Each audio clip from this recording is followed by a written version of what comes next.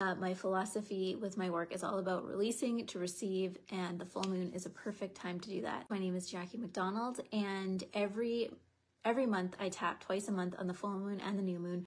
So this is an opportunity for you to really take a moment for yourself this weekend, to set aside anything you were doing before this and anything you'll go to after this, in creating a space just for you to tune in to see how are you doing. This is a time of things being illuminated, specifically things that we need to let go of.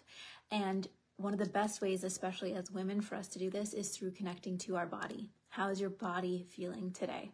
And knowing that, especially as sensitive women, you may be feeling things more intensely, whether that's discomfort, whether that's sadness, whether that's anxiety, and tapping is here for you.